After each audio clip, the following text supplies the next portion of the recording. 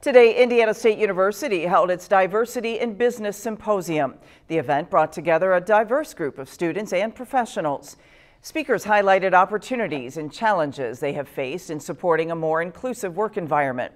The college says it aims to provide a culture of diversity, equity, and inclusion for all.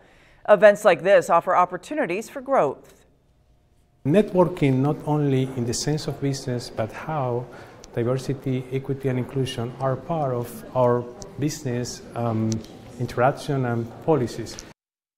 Terre Haute Mayor Brandon Sackman delivered opening remarks. His message was for people to step out of their comfort zones.